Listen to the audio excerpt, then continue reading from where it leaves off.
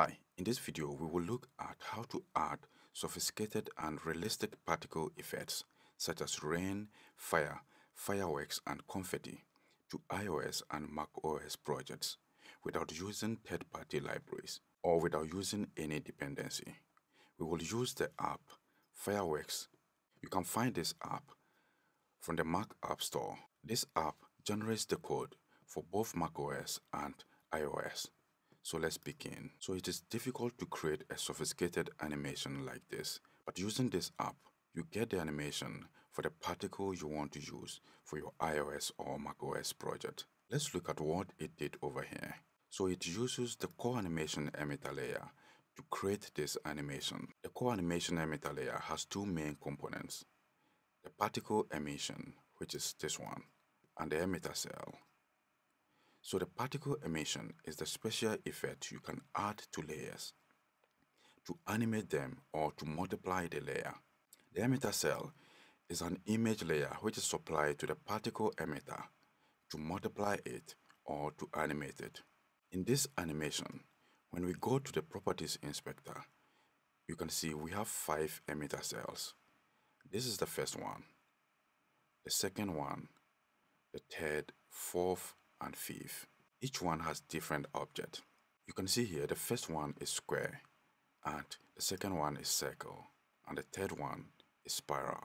To use the same emitter cell or the content of the emitter in the iOS project, we can double click this link, and that gives this dialog to save the image to a location on the computer. I have already saved all the 5 emitter cells to my computer, so we are going to use them in the iOS project. So let's begin by creating a new project in Xcode.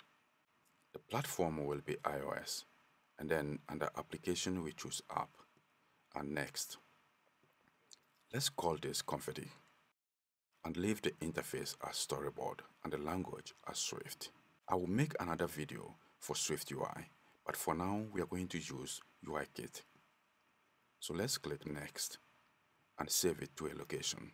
To add the particle animation to the Xcode project, we are going to use the file view controller. After the app runs, we can add additional content here we want to display in the function view.load. So let's go back to the code again. By going to the toolbar, we have this icon. It doesn't look like a copy icon, but we can click it to copy the code to the clipboard. Let's go back to Xcode again. So below the comment, do any additional setup after loading the view. We will paste the code. I will make another video that explains how all these parameters work.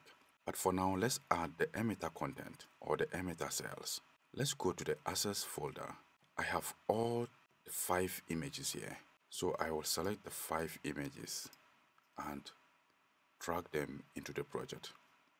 So we can now go ahead and run the code in the iPhone 14 Pro Max simulator. And that displays the beautiful confetti animation in the simulator. So this is how you can bring sophisticated and realistic particle animations such as rain, fire, fireworks and confetti to any iOS or macOS project without using a third-party dependency or library. Thanks for watching this video.